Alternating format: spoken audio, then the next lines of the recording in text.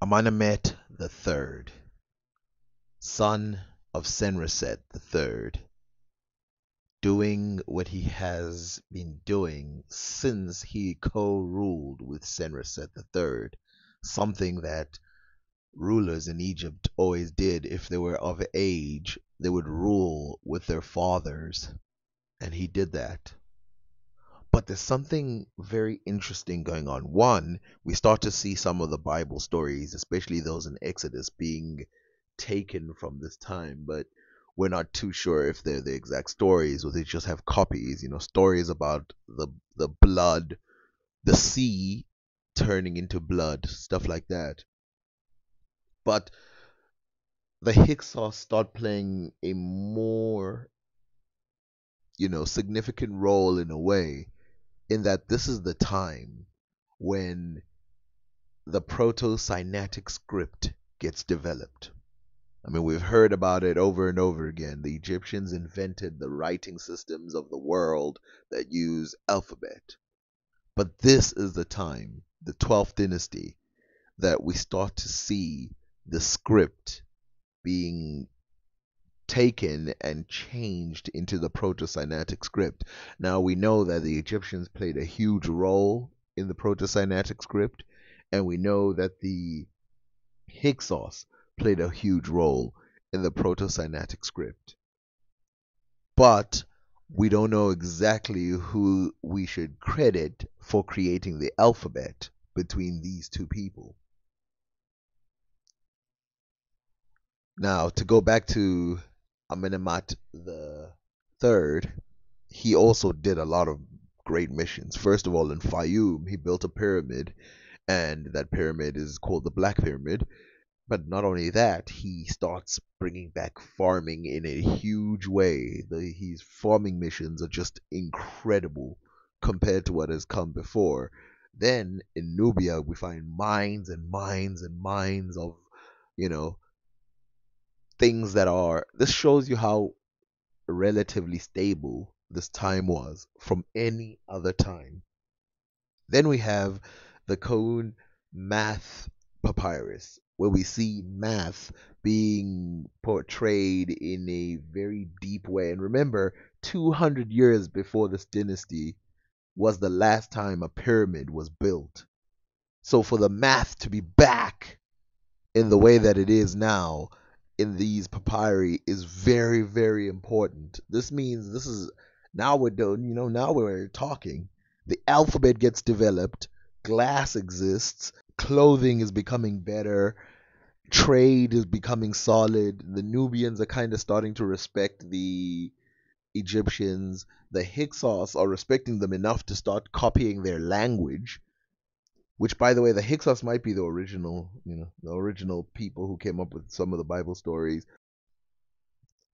Let's quickly zoom into some of the things that I'll be talking about. Like, for example, the Koun Papyrus, or the Rhine Papyrus, as it's called, if they zoom into just the math part of it, has all kinds of detail from algebra, math, arithmetic, um, division, square rooting, geometry.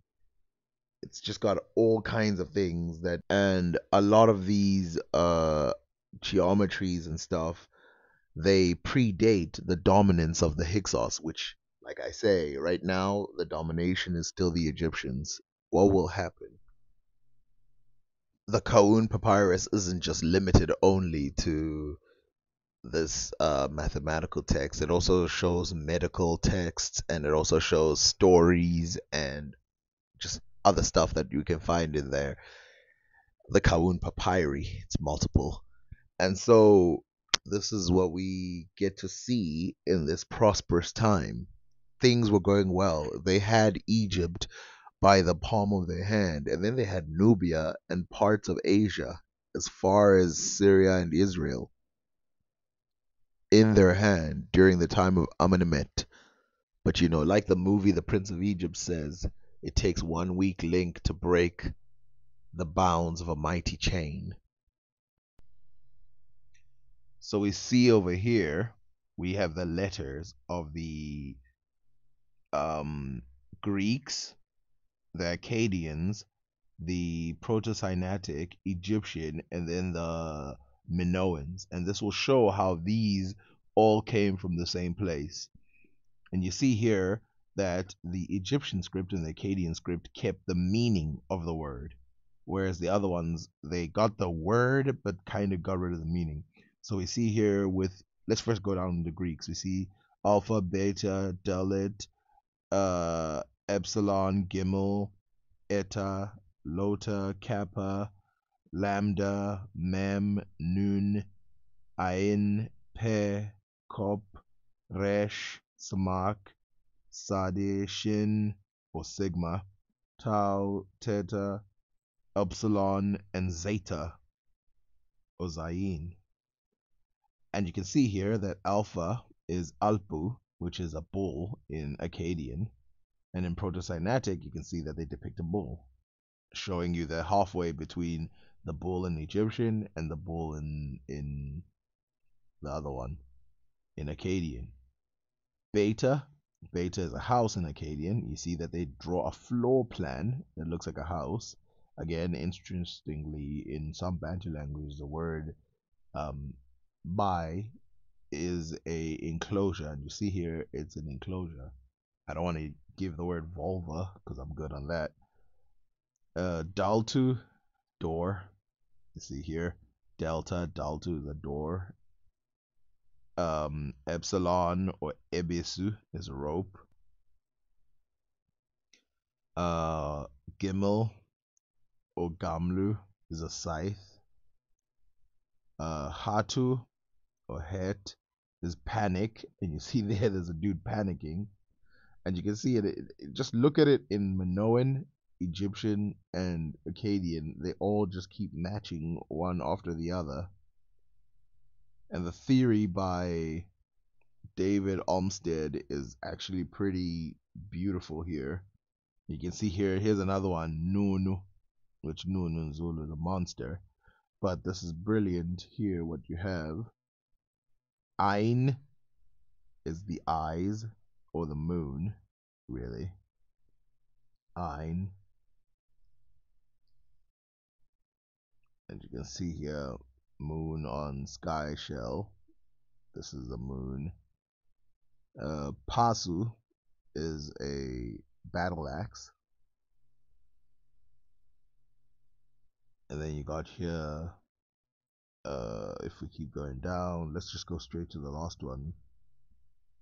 Zakatu, which is a fish. Apu, raining cloud. Upu, raining cloud. Tatu, contribution turu. Tatu is contribution coin. Tilpanu, a bow.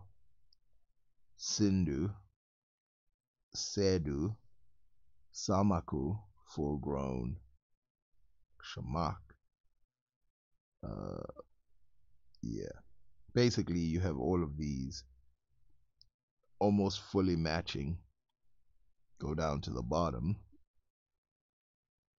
and we see all kinds of things. We go to Mu.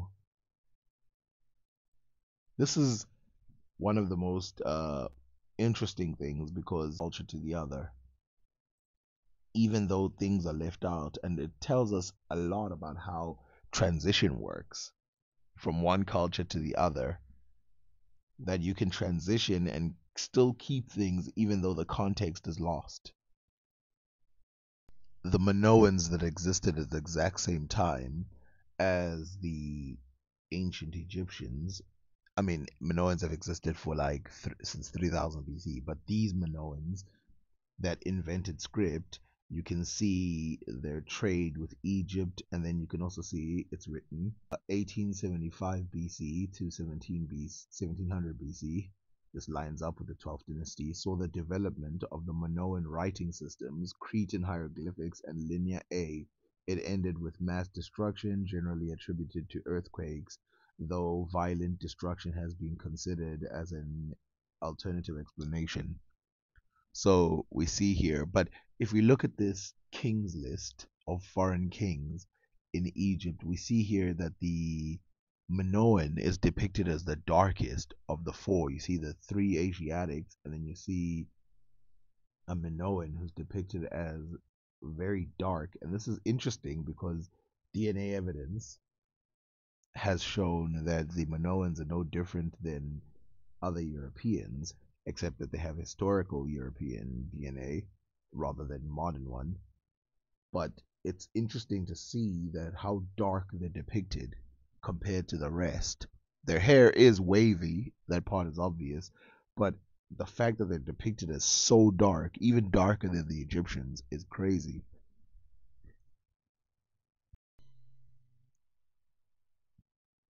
Depictions by Minoans themselves don't help in this because they make it seem like Europeans were brown, but you can't say this brown was simply a tan or something like that because you look at the white one and the white one's not tan.